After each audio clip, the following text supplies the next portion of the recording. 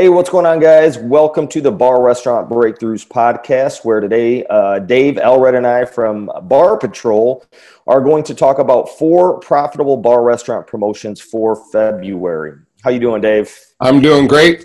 Great, too. I'm looking forward to this one. I know with February looming over the horizon, we're kind of coming off the holidays here. Everyone's still kind of hungover. Times are slow a little bit, so it's nice to have some weapons in the arsenal. I know there's Valentine's Day, but you're either kind of a destination spot for Valentine's Day or you're not. So that's already kind of set in. So it's nice to kind of have, some weapons that you can put in there. So I'm looking forward to the steps you have here and the promotions you got for February. Yeah, and also not on this episode, but the next episode that I have planned out for us is actually to talk about a Valentine's Day promotion that isn't your typical Valentine's Day promotion. It's more of a game show type thing. So we'll definitely talk about that next week. But the very first one that I have is obviously Super Bowl Sunday is going to be coming up. And, if you're in a place like, say, Chicago, where I'm at, and we just got beat by the Eagles, we don't see ourselves. Sorry about that. Yeah, that was rough. I was hurt, but we don't see ourselves being in the Super Bowl. So obviously the cities, the states where, you got your team in the Super Bowl, you're going to be packed no matter what. So there's times even like if the Packers are in it, we'll be pretty busy. Vikings are in it, we'll be pretty busy where we're at. But, there's times where, you might not be able to pack your bar with Super Bowl if just, the right team is not in it. So one thing that I've done every year pretty much is we do a TV giveaway. So I'll go out and I will work with a sponsor and get them to pay half.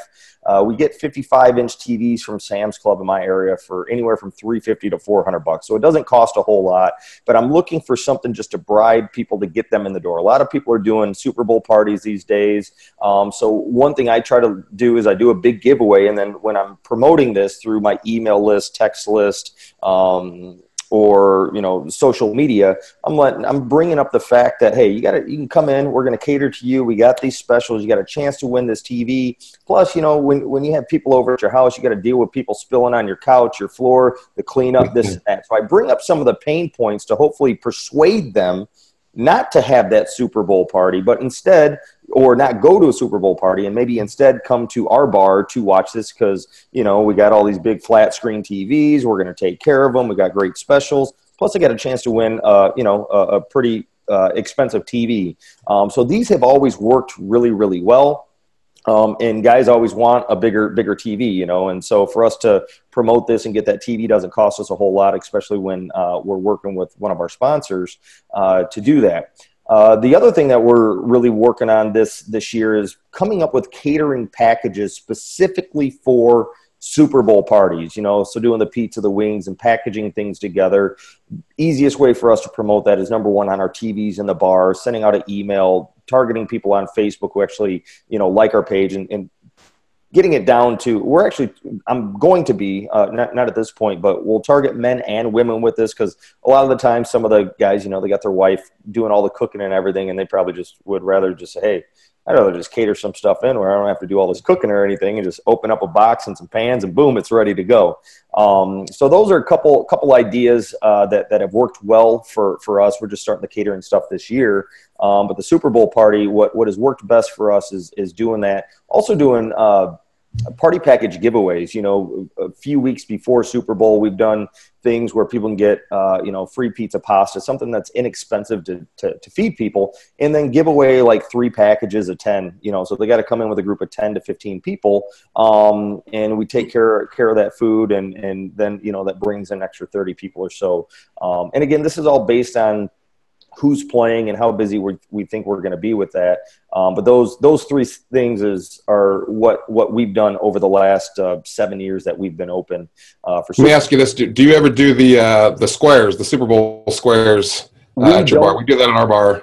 We don't, because we used to, but 6 years ago in Illinois, they passed the legalized gambling machine. So we have 5 gambling machines like we have in Vegas, or like you have in Vegas. So we can't have any kind of dice or any kind of, any kind of stuff like that, like squares and we'll lose our gaming license. We do too well on that to even. Which is a good note to everyone out there to make sure to check your state laws. Yeah. So you're not gambling during the Super Bowl. Exactly. So that's promo number one. Promo number two is off the wall. Okay, this is something kind of crazy I did, and it's worked out really well. It's Thank a Mailman Day. Okay, and that's on the 4th of February. Again, you don't have to do this directly on the 4th, but I came up with this idea to reach out to our local post office, and I found out who the head person was in charge, and I got in contact with them over the phone and just to say, you know, I'm Nick. I'm the owner of Casey's. I'm sure you're probably aware of it, but the 4th is Thank a Mailman Day, and I came up with this off-the-wall kind of idea. But because of the, you know, the hard work and service that you and everybody else does, what I wanted to do was I wanted to actually give you guys a after-work party and take care of the cost. And what I would like to do is, you know, invite everybody in after work and take care of all the food for the party. Okay, and again, I did pizza, pasta, salad, garlic bread. Doesn't cost much, $3-4 a person to feed. And I just wanted to do this for them, and they paid for all the drinks. So they picked out a date, and we did everything for them. Everyone had a good time. So over the last couple of years, we've done this, and it brings in between 40 to 50 postal workers. And now they even have their Christmas party at our bar as well. So from reaching out to do something nice, do something kind for them, turned into other added revenue, other business. And even with us giving away this food, I mean, everyone, I would say, I don't have the exact numbers in front of me, but I'm sure we're pretty much drinkers, buying 4 to 5 drinks, you know, so they're spending another $15-20 on drinks on top of that. Plus now some of those people have never, ever been to our bar before, and now come in for lunch or will order in lunch. So this is just something kind of off the wall and different that you could do that could turn into long-term profits in what I like to call a big money promotion. You know, if you can get, maybe your post office has 50, 60, 70, 80, 100 people, you know, if you even have the room for that. But it's just a simple way, no marketing costs. You just reach out and ask, hey, who's the head of, you know, the post office, or would I contact about you could even say a catering or whatever, and just reach out and say, hey, we want to do this for free. I wouldn't reach out and say, hey, I want you to come in and I want you to pay this, but I would come up with some type of free offer, some kind of incentive, some kind of bait to get them to bite, to get them to come in, show them a good time, and think about the lifetime value of that party, those people who come in versus just that front end. So that's Thank a Mailman Day, just kind of an off the wall promotion. Let me ask you this, Nick. So yeah. Why did you pick mailman? I mean, is this something that can work with? I mean, people brainstorm and work with other groups, like we're going to go to the DMV or the dentist, or, you know, whatever. That's off the top of my head. But is there other groups that they can target to bring in, or why the mailman? Yeah, I mean, the reason why I picked that is because February 4th is considered to be Thank a Mailman Day, and so when I saw this, I'm thinking, well, okay, what the hell? What kind of promotion could I come up with that? And that's what I came up with. Gotcha. You know, so if there is, you know, DMV, this and that, you know, holidays, I don't know if there are or not, but I mean, still, you could still reach out and say, hey, in February, we're running this special. We want to help out, you know, maybe you say secretaries or teachers or whatever. Yeah. Yeah. I mean, it's just reaching out, talking to people, saying, hey, we want to do something great for you guys. I mean, there's National Teachers Day. I think that's in August or September or something, which we've done something very similar there too. So, but yeah, perfect. You can hit different groups, but the reason why I picked this one is because it's actual Thank a Mailman Day in February. Yeah, in February. This one, Send a Card to a Friend Day. So this is the 7th. This is the perfect email opportunity to send to your email list. I'm huge on email marketing. Why? Because it brings an average of a 3,800% ROI. And it flat out works when you know how to use email. And one of the reasons email works so well for me, for my clients, is because of what I teach and preach. Build trust, credibility, relationship through your marketing. Stay in consistent communication with your customers, and don't always just keep hammering them with, hey, here's our specials, here's our promotions and whatnot. I like to be a little bit more personal, tell them what's going on with my family, inside the bar, with employees. I want to get these people to feel like they know me on a personal level, even if they've never met me before. So this is just the perfect email to send out and let them know that, hey, you know, or just go within the email. You always want to tell them why you're sending them that email or where this may have come from, but just say, hey, you know, today, not sure if you knew, it is Send a Friend to a Card Day. It's the 7th of February. I did not have your your mailing address. So I thought the least I could do is just send you a quick email saying, hey, I just wanted to say thank you for your support, your loyalty to, Casey's Pub. And you could put an offer in there to get them in the door, bring this in, get 20% off your tab, get a burger, buy a burger, get a burger free. You can put whatever kind of offer you want in here. It's just the perfect opportunity to reach out and say thanks for their business based around this holiday, and then put an offer or not in there, to drive people back in the door if you wanted to. But it's just a very simple way to stay in consistent communication with your list. And how many other bar or restaurant owners do you know that are reaching out and focusing on their customers, thanking them for their business, and running this kind of promotion? I always like to come up with off-the-wall shit that other owners are not doing. I want people to be like, whoa, this is weird, or this is strange, this is nice. Yes, weird and strange is good, but also having that nice part on, or that value-driven part at the end, because that's what's going to stick in their minds versus, all these other bar or restaurant owners kind of doing the same shit over and over. You want to stand out. What we're fighting for when we are marketing to existing customers or non-existing customers, people who don't know about us, is their attention.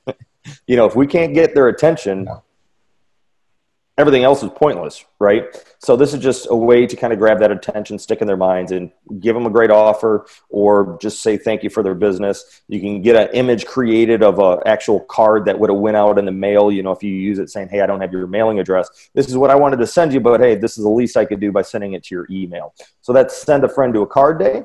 Next one is the 9th of February is National Pizza Pie Day. So if you serve pizza, obviously, one thing you could do is come up with different pizza specials.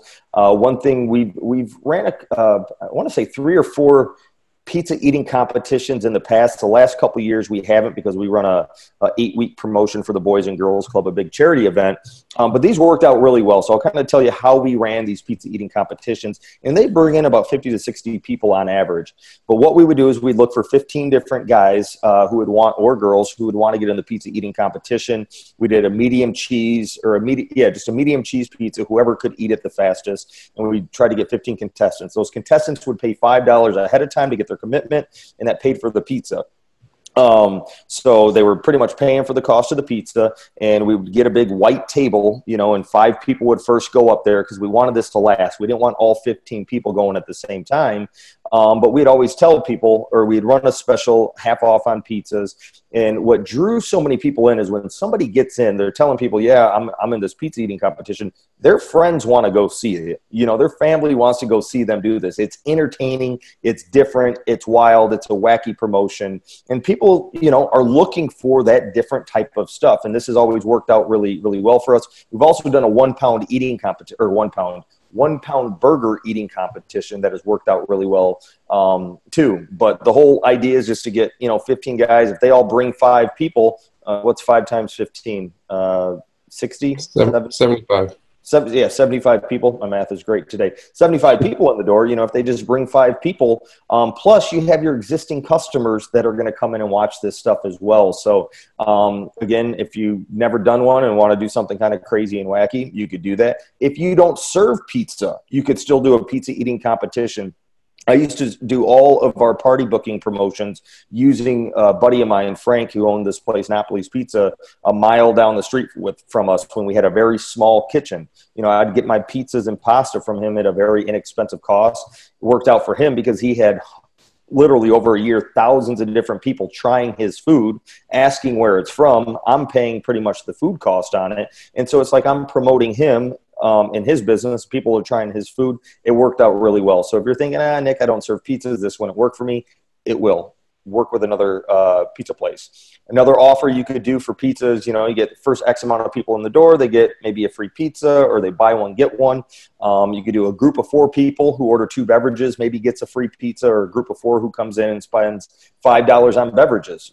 That's 5 times 4, $20, and you give away a free pizza that costs you $3. It works out. So those are some different offers that you could run for National Pizza Pie Day. And we got 21 other promotions for you that are not in this video or in this podcast. But if you do want to download those, you can get them in the digital magazine for February. A link will be below this video. It's a free download, and you can get the other 21 promotions for February.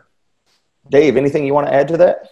No, I think that's awesome. When you start doing promotion stuff, I realize how many days that they have celebrations for. So going through the calendar and looking at certain theme days throughout the year, like you said, being crazy and wild. I really like the thought of that, because it's true. That's what's going to stand out in your memory when you think of a place. The same old thing's not going to work. So beyond what Nick's doing here, he's got a ton of them, but go look at your calendar and see what you can do on there and get creative with. I think that's awesome. Awesome. Thanks, Dave. And we'll see you guys on the next episode. And remember, next episode that we have coming up, I think it's episode 32 maybe, but we're going to talk about how to pack single women into your bar.